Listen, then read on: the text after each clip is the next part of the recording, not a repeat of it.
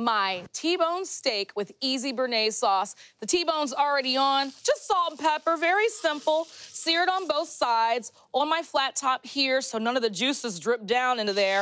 And I'm gonna tint it, all right? Very smart. After you grill meat or cook meat, you wanna tint it before you actually cut into it so those juices can redistribute. Now, onto this easy Bearnaise sauce, which is really just like the child of a hollandaise sauce when you think about it. I do a 1, 2, 3 hollandaise sauce that I'm gonna zhuzh up and make it into Bearnaise. So the 1 is 1 stick of butter, melted. It's gonna go into my blender. Oh yeah, I'm doing it in the blender, okay? Now, to that, 2 egg yolks, okay? Put those in. And then 3 teaspoons of lemon juice. Typically, a Bearnaise has some white wine vinegar, but I'm subbing with lemon juice. A little salt. And blitz it. Okay. Slow it first. You wanna aerate slightly. You wanna bring it up. You wanna go a little bit harder. Keep on going. Turn it up higher. Oh, now we're talking. All right, so now once everything is mixed in, and the blender's had a time to like incorporate some air into the situation, it's a good time to stop it and add in some of my fresh herbs. I'm gonna get this into my double boiler over here, only really because it's kind of chilly out here, but plus, we all know, once it's not warm anymore, it's not a real good sauce. You wanna keep it nice and warm. All right, now, let me get the herbs into the game plan. Usually, you'll see like tarragon, but I love fresh thyme, so I'm gonna just get that right in there. A little bit of red onion, chopped up nice.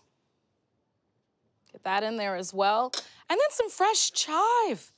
Why not? Get a little classy with it.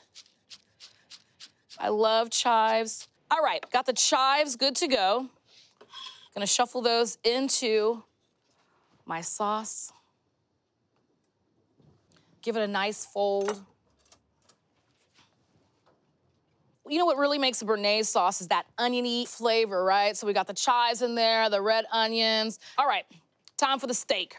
Now, let me get this into my little bowl here so that I might serve it classy-like. At home, I would just go straight to the table with this bowl, but we would like to present you some classic recipes today.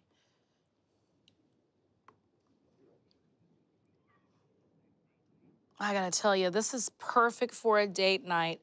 And like I said, anything you can imagine hollandaise on, Bearnaise. So asparagus that you grill, any kind of really roasted vegetables would be great. So let me get that T-bone.